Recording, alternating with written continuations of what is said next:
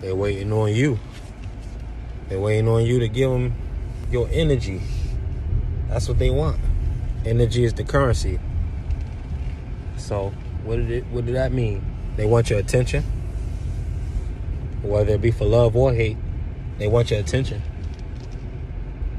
If they can get your attention, if they can get your attention, they can throw off your intention.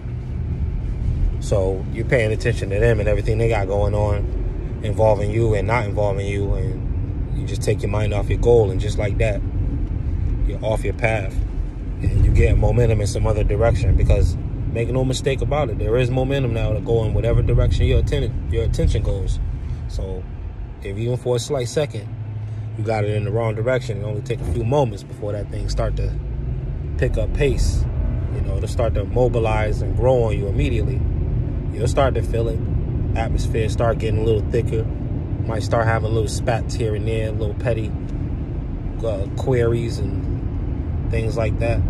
All these things to help you identify signs as they're coming up. Likewise, to get ourselves out of the poverty mindset, we have to also look for the gems of fortune. Look for the slightest of abundances. And then we can make that grow. Where attention goes, energy flows. If it comes down to seeing it to believe it, then on a very slight level, if you got physical things to be grateful for, that's going to be a lot of momentum. Because not only is it something that you maybe want to see more of, but that hope is placed in both reality and non-reality. Reality, or I should say post-reality and pre-reality.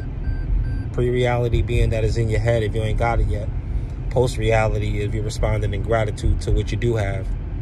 But using that gratitude in response to what you do have to attract what you don't have. The energy still flows the same way. You take your attention. So what is the trick then? To be grateful for the things you don't have yet and pretend that you got them already. This is the energy that you got to put out there so that can be reflected back to you. Of course, it's much easier said than done. But there's no other way to the top unless it be done. So again, it's Super T Sigma of Sigma Programming. I thank you for your time and attention. You already know reaching is teaching. Know yourself for yourself. And in the meantime, continue to vibrate high, people. Peace.